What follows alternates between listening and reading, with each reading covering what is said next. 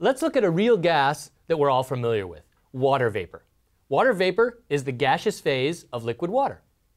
Now, for high enough temperature, water vapor will behave ideally.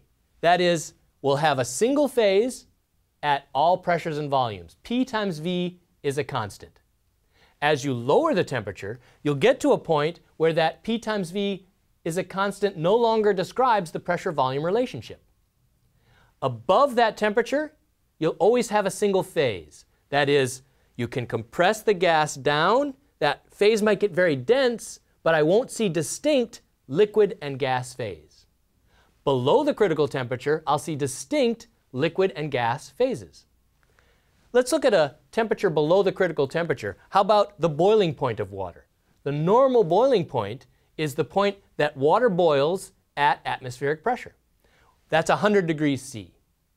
Where does this flat line occur at 100 degrees C? Well, I think you can guess it's going to be 1 atmosphere of pressure.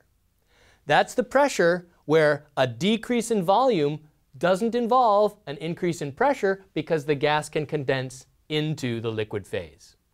We call this the vapor pressure of water for that temperature.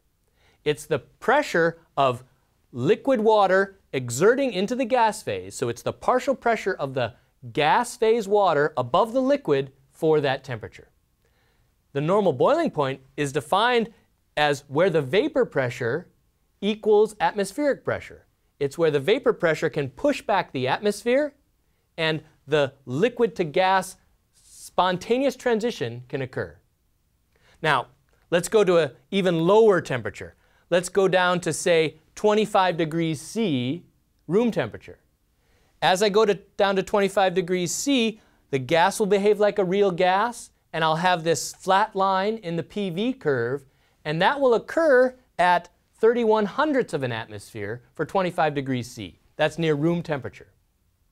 So the vapor pressure of water at room temperature is 31/100ths of an atmosphere.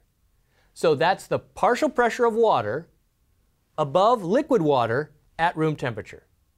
So the total pressure, if the sample is open to the atmosphere, you'll have an atmosphere of the atmospheric gases, nitrogen and oxygen, and 31/100ths of an atmosphere of water vapor pressure.